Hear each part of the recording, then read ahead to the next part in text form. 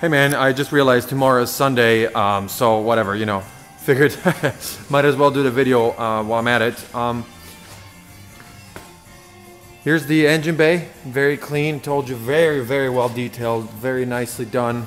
Nothing stands out as being needing attention.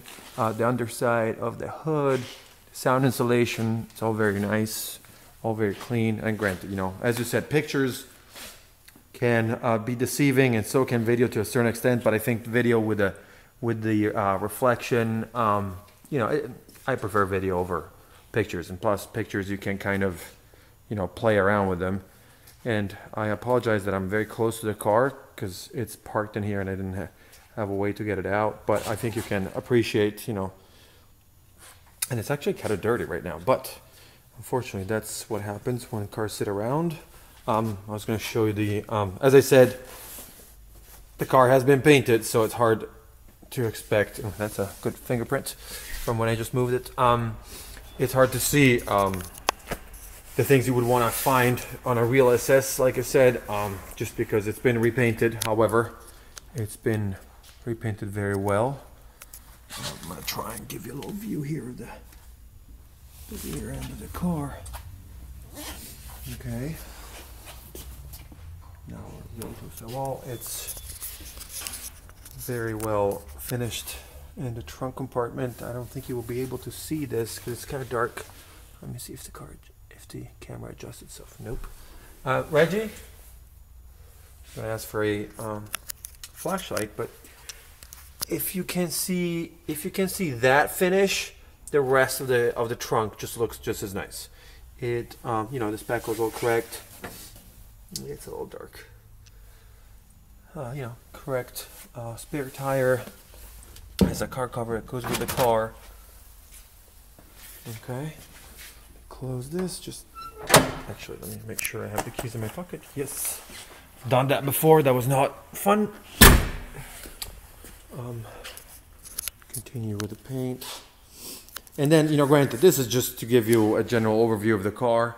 If there are things you want to know more specifically, I'm more than happy to shoot. You know, I can actually make a live video so you can see it in real time. So let me finish going around the car. And pictures, you know, we welcome appraisers. Whatever we can do to make you feel comfortable about the car. You know, we have this sort of problem, if you want to so call it, with 80% of our customers that are, you know, not close enough to actually come check out a car. Although, I mean, I've had people drive from Canada and across the country to come look at a car.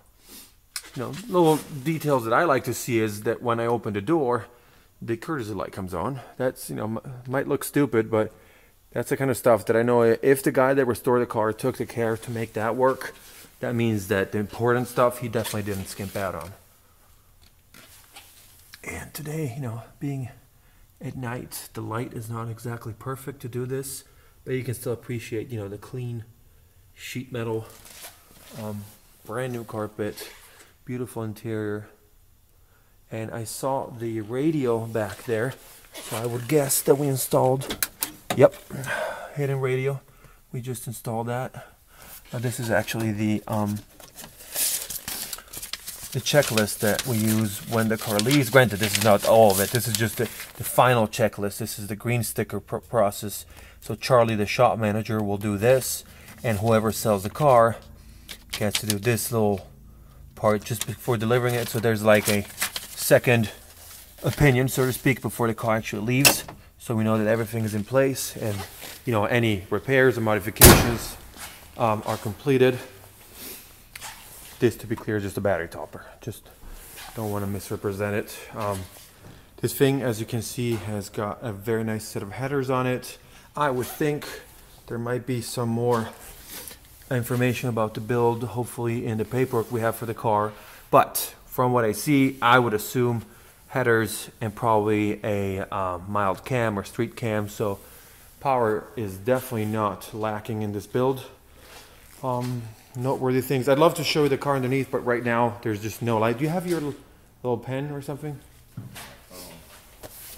I just closed the trunk, but I can still have enough time. Oh, perfect, yeah. Now, just come over here with it so I can show him the corners of the trunk because it was just too dark earlier. Yep. Here we go. Oops. Here we go. Right. Let me move this up a little again.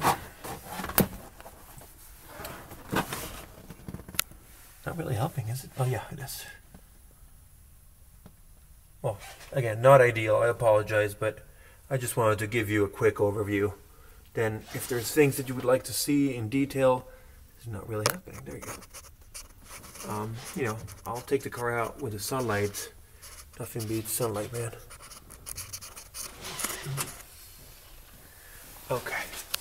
And let's see if I can get a shot of the undercarriage as well. Huh? Oh yeah, I appreciate it. Whoa, there we go. Yeah, because this is not really cutting it. Well, actually, never mind. Not that bad. Just to show you, floorboards, very clean. Too close. Rocker panel. This actually works, Reg. It's fine. Okay. Dankeschön. Yeah, it's definitely stronger. Waiting for the camera to adapt. Okay. Granted, this is not like seeing it on the lift, but it gives you an idea that there's definitely no rust issues of sorts. You see the hardware is new. The pinch welds are all very nice. You can actually see them under the rocker panel molding, which sometimes can hide scary stuff, but in this case you can actually see it all. Okay.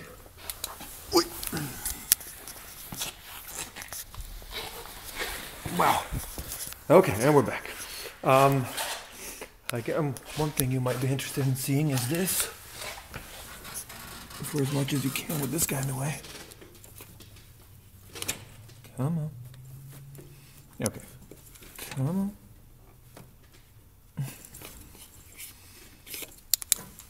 Okay. I need a third hand.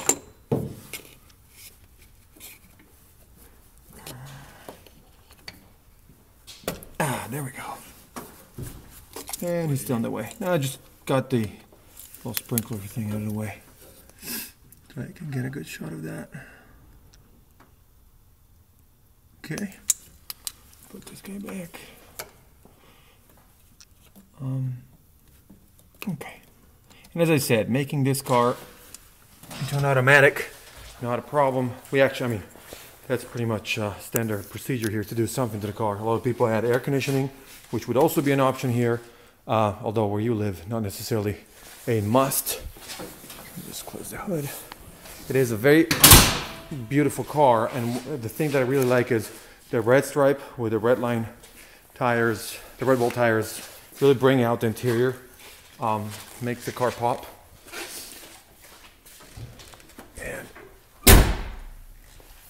And anyway, as I said, pictures, videos, anything you would need,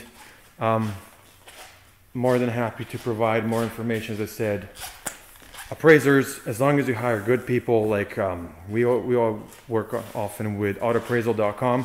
They always send knowledgeable people, because I'm not joking. We have had a quote-unquote appraiser that showed up here, and he didn't even know how to tell the difference between a V6 and a V8.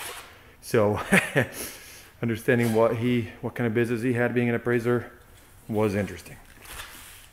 That's all for now, and I'll talk to you on Monday.